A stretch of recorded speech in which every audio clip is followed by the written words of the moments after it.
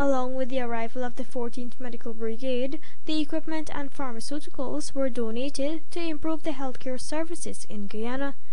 The items were handed over in the presence of the Public Health Minister Walter Lawrence, Chief Executive Officer of the hospital, George Lewis, and Director of Medical and Professional Services, Sheikh Amir.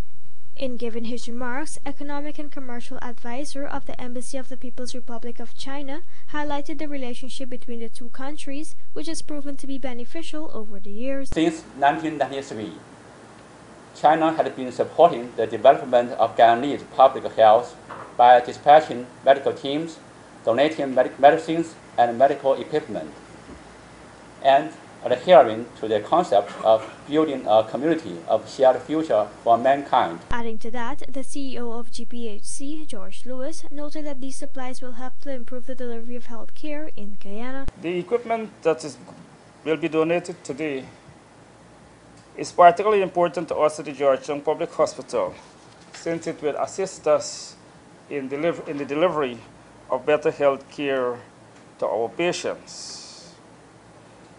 Collaboration between the two governments in the past have seen the deployment of doctors and other medical personnel to Guyana to provide specialized medical care to our population. Meanwhile, Public Health Minister Walter Lawrence had this to say. Today, we once again witness the deepening and strengthening of the relationship between our two peoples through the donation of medical equipment and pharmaceuticals to our premier referral hospital by the 14th Chinese Medical Brigade. The new supplies are wide-ranging from orthopedics, plastic surgery, ophthalmology, and general surgery, among others.